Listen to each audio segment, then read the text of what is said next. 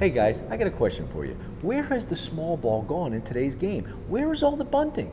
I'm going to tell you why kids aren't bunting today, because of all the anxiety that goes along with teaching young players how to bunt properly. Listen, if you're anywhere near my age, all the things we were taught when we were kids is wrong. Guys, I'm going to give you 2 specific things that you can do to teach your players how to bunt properly and turn your team around. Follow me, you're going to love this.